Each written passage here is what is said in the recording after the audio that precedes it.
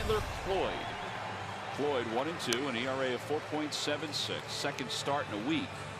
Well, it seems like it, and that that certainly is a cold hard fact to say that that's what's been going on here. Lucroy hits it hard. What a play by Michael Young. He goes to second to get Aramis Ramirez, and the side is retired. And a called strike three, a cutter on the outside corner. First strikeout for Tyler Cloyd.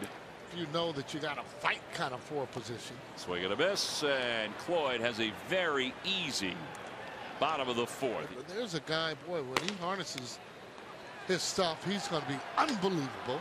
Schaefer very quick, and Cloyd makes a good play to throw him out on the opposition.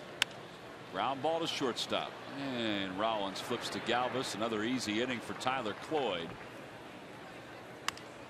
Popped him up. Michael Young over at third base. What a job by Tyler Cloyd.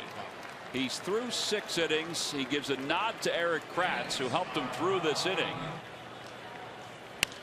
Now to third. That might be 2. Michael Young to second. Galvis with a nice stretch, and it's a 5-4-3 double play. Man, does that change the complexion of this 7th inning. Good job by Tyler Cloyd. A great job by Tyler Cloyd. The Phillies staked him to an early lead, and he was able to front run.